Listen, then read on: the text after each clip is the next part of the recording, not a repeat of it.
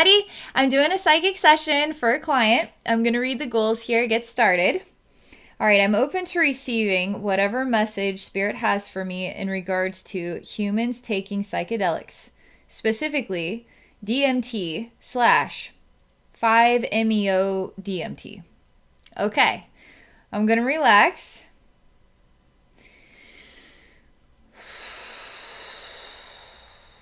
See what the message is for you on this.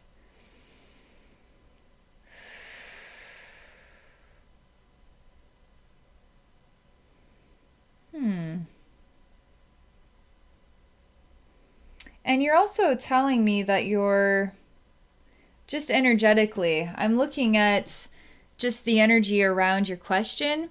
It's not necessarily with you in the center of the question, but it's almost like the bigger picture as well.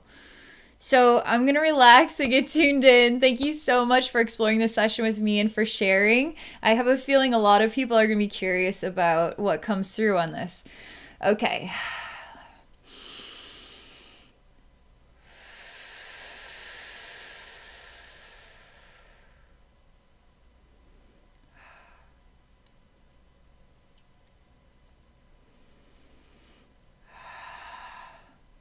Oh. Okay. Just a second. I feel really dried up and dried out. And I'm standing in a strange forest. And the trees are really tall people. Okay? And they're kind of dry. They're treasure chests with secrets. And there's something about a gateway and unlocking or accessing the secrets of the old tree people. And there's a man, and his face is made out of, I don't know if he represents a tree spirit. He's kind of like a vine in a way, but he has facial hair. It doesn't feel like hair. It feels like fibers. Fibers growing on a vine. Just a second. There's a lot of energy around this, particularly around the head and throat region. They're the loudest. Okay, let me relax here. I'm seeing now an actual human heart, and the chest is going up and down, and the heart is beating.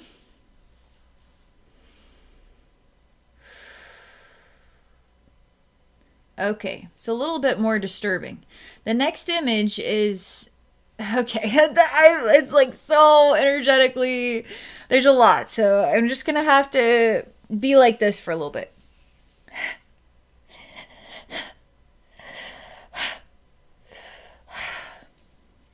There's a release of some kind. It feels like stress, like emotional release that is, I feel like I've been lied to. I feel like I've been manipulated. And I'm releasing my relationship with manipulation so that I can see the truth. And it's angry as well. It's like it even shakes because it's angry. And there's just a lot. There's just so much buildup, particularly in the face and the throat.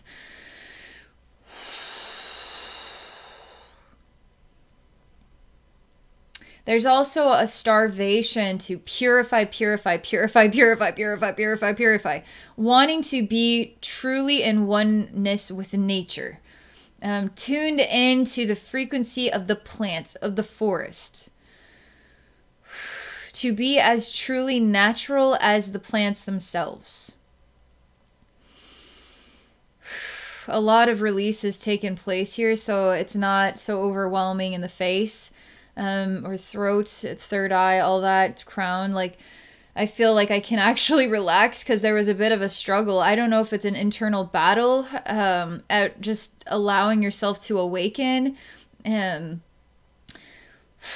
But now there's a breathability and the heart is relaxing, and I start to see the heart beating just in a more calm, peaceful state. There's a real desire to see through the veil of illusion, see through it, see past it, see the truth.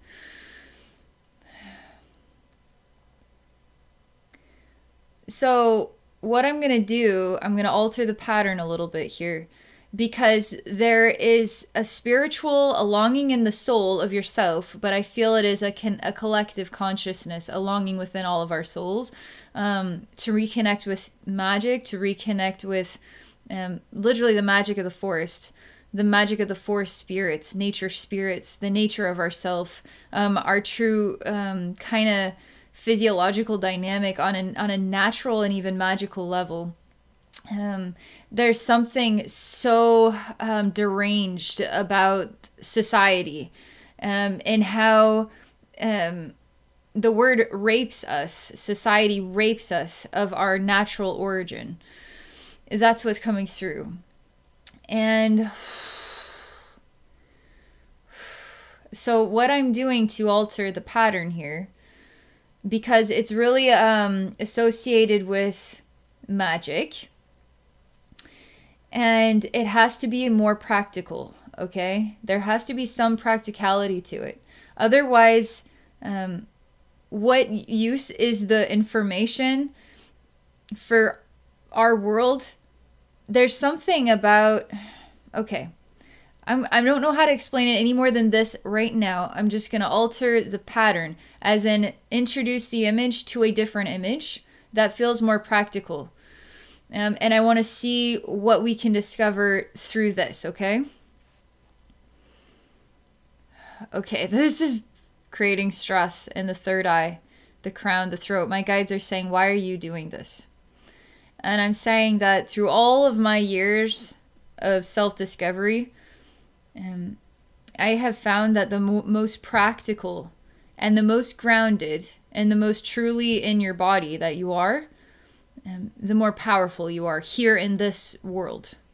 And our souls possess so many memories, so many places that we've been, so many different timelines, magical realms, practical realms, alien realms, advanced technology experiences, traveling the universe experiences, wormholes and interdimensional, etc.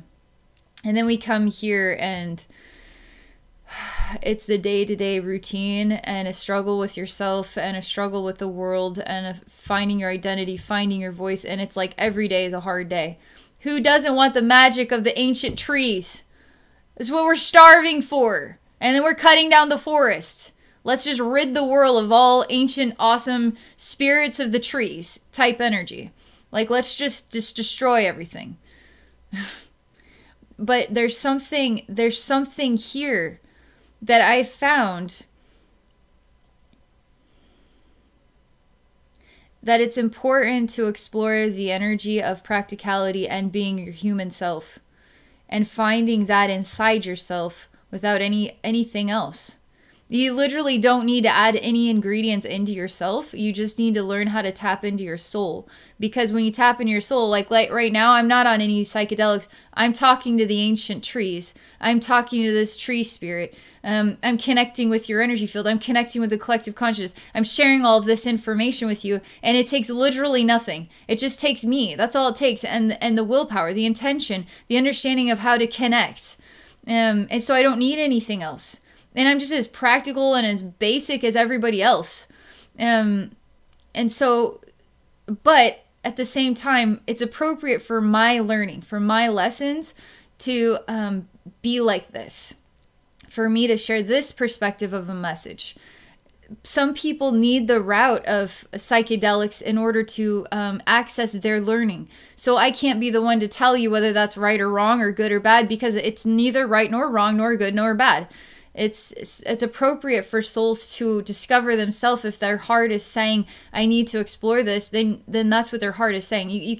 You got to go into Pandora's box. I found that my Pandora's box could be accessed just by being alone and quiet. That's all I needed. Sometimes we need to be surrounded by the memory of the magic. It breathes life back into our hearts. And sometimes that's appropriate for people to have a rebirth of that connection.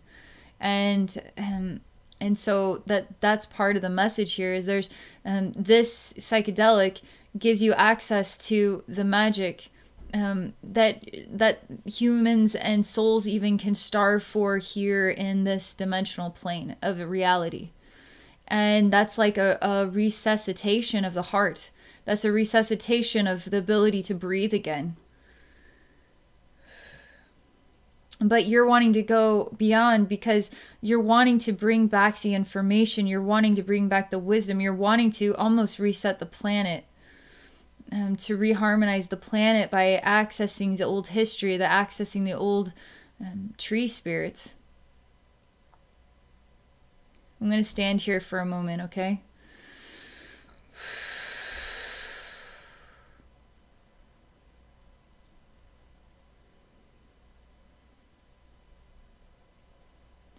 I'm going through the gateway now. The gateway into the forest. Because I can see through the gateway. I could see these trees. I could see this strange, like, vine man. It's interesting because the image is slightly changed because there never was a gateway before. It was just always accessible. And now I see the gateway and there's a wall. You had to go through the gateway to get inside to access this information. But now going through the gateway is yet another process because my heart starts to beat really hard and I start to get overwhelmed. And I start to wonder what is real anymore. I start to become almost in a circulation of war inside myself. A desperation to be set free. A desperation to get out. And I don't want to come back to this planet. And I don't want to deal with these people. And I don't want to deal with these stupid rules. And now it starts to become a form of escapism.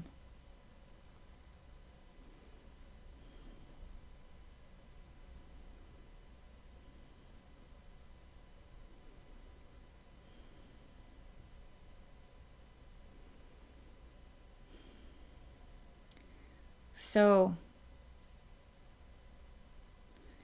there's a woman standing here and I ask her what she thinks of all this. And this woman is representative of you. Man, this is... Oh, man. Oh, weird. It was almost like somebody was poking on my third eye. I mean, I could feel, like, prints going onto it. It was so weird. It's the weirdest feeling ever. Alright, it's still there. So I'm just gonna clear this. Okay.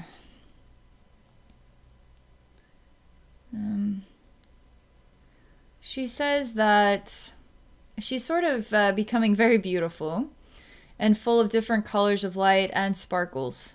And she's rising above. We're not on the other side of the gateway at this time. We're just outside the gateway where the wall is. And then we can see the other side of the wall. There's the forest. And this vine, this man that's made like a vine. And I see you rising up and up and up. And you're kind of like a fairy guardian of trees. And what you really need more than the psychedelic is to remember who you are. And to what is parallel or rebirth that ancient role of your own, where you were actually part of the magic of the forest. You were actually a keeper of the trees, like you were part of the harmonious balance. You could hear the song of the forest kind of thing, like you were part of that magic. How do you rebirth that from inside yourself and then bring it up to the surface so you can stand in the shoes of what once was you is now again you? Because there hasn't been any gap in this role. There appears to be gaps of time and lives, experiences, when actually there's really nothing in between what you once were and what you are now. And you're really longing to resuscitate that part of your identity, bring it back to this planet, to remember who you are. And exploring psychedelics, you feel, is one way that could prompt this, but actually you don't need psychedelics. What you need is the memory. You need access to the memories again.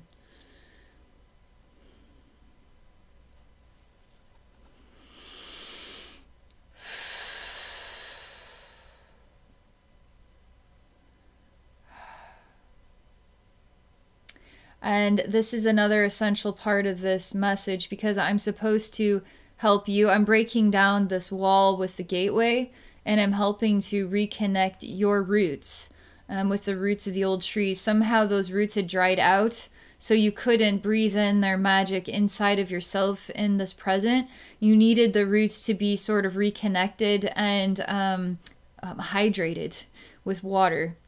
And so I feel that this living forest of tree people, which is like really ancient tree spirits and trees. I mean, they look like giant trees, old trees, but they look like people. And then they also feel like ancient spirit wisdom, like earth wisdom, creative wisdom, and it feels magical. So I'm reconnecting you with this forest, and I'm reconnecting you at your feet. So your feet are always standing in connection with the ancient roots of your own soul, okay?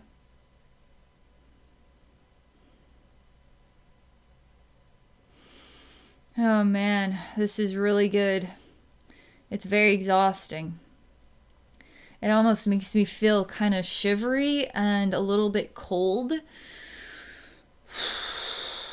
Like, ugh. It's not a bad feeling. I just feel kind of shivery and cold about it.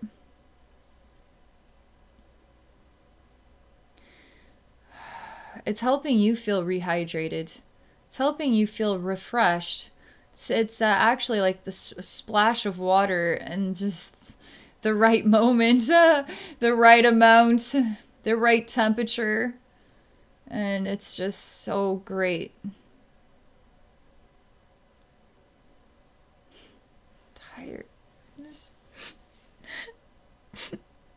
It's just a little bit of an emotional release because there's an exhaustion to the separation and disconnect that you have felt. It has been, it carries a sense of suffering. It does. And I tell you to be patient with it because this is going to help you feel home again, surrounded by home. Your heart is wanting to feel home again inside. Vivid, clear as day, all around you. And to every step you take, it is like you are in the forest again. And you are. I feel your roots are rehydrating. I feel your connection. I feel it's really, really great. There's something about 5 very specific trees, okay? That are extremely close family members. And I see you as a fairy with 5 really close family members that are 5 old trees.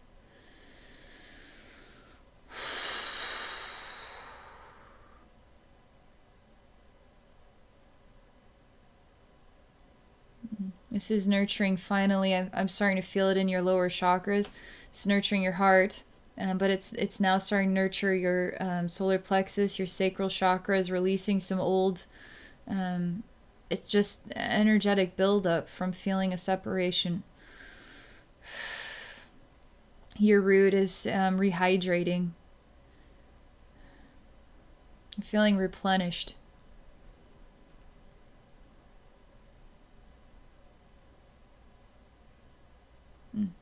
So that is, that's what I have to share about your question.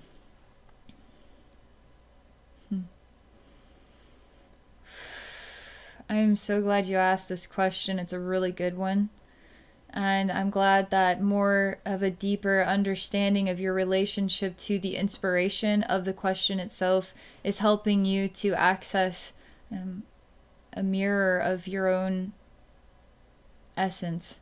Your own beautiful essence, and what could even be triggering or inspiring you to ask the question in the first place, so you can regain access to that ancient energy. Okay, thank you so much for this experience. I really appreciate the opportunity and your willingness to share. For those of you watching, if any of you are interested in exploring a psychic session with me, please visit me at my website at abbeynormalswisdomquest.com. I'm also on Patreon. If you're interested in joining my Patreon community, you can do so at patreon.com/abbeynormalswisdomquest. And then I have 2 other YouTube channels if you're interested in checking them out. One of them is Abbey Normal. I share weekly wisdom and healing there. And the other is Zodiac energy readings. So I've recently posted all the October Zodiac energy readings if you're interested in checking it out. So thank you all again for watching, and I wish you all a very beautiful day.